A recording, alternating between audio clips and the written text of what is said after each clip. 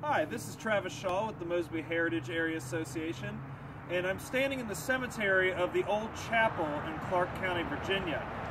The Old Chapel is the final resting place of some of the Heritage Area's most prominent citizens, including Edmund Randolph, one of the lesser-known founding fathers. Randolph was born into a life of privilege in Williamsburg, Virginia, but during the American Revolution he would split with his family over the cause of American independence. He became a very close confidant of George Washington's, member of the Continental Congress and the Constitutional Convention, and later served in George Washington's cabinet as the first Attorney General of the United States. Following a lifetime of political service, Edmund Randolph moved to Clark County, where he lived the final years of his life at Carter Hall, the home of his friend Nathaniel Burrell.